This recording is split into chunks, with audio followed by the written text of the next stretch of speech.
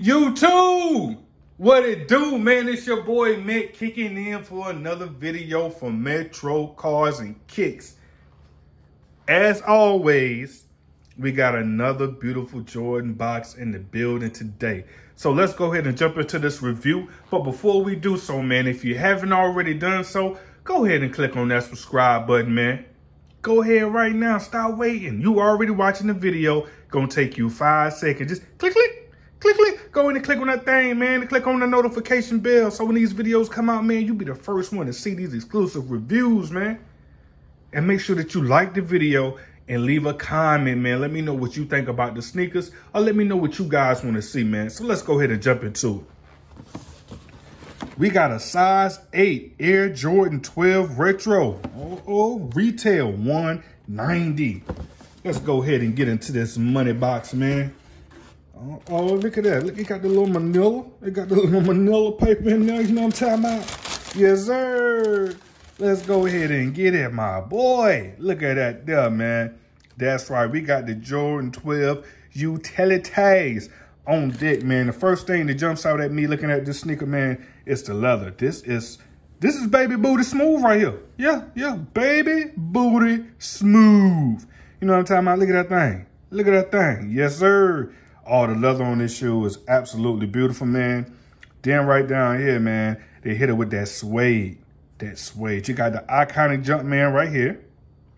And you got a little red outline. It kind of like a little pop of color, you know what I'm saying? Make that thing jump out. I think the biggest thing about this sneaker, take a look at the back. Oh, you got that Jordan on that thing, that 23 on that thing, that Jumpman on that thing, that Jordan on that thing. But like I was saying, man, the biggest part of this shoe, not really the biggest part, but the thing that stands out the most is the bottom. This is not your traditional bottom on a Jordan 12. Yes, the makeup of it is the same. The design of it is the same, but the materials are so different, man. This is some new technology, you know, a new wave that Nike and Jordan brand is doing with their shoes. All of this material at the bottom, man, is made out of recycled products. You know, most of it's recycled rubber that's been grinded up together, you know, to show that, hey, man, we care about our planet, man. You feel me?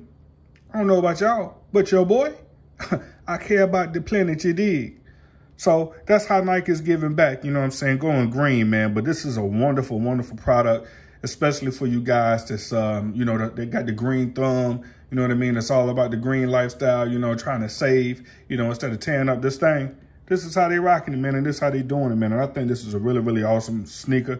For me, it's not one that I would personally rock, but I think this is a great shoe if you got kids.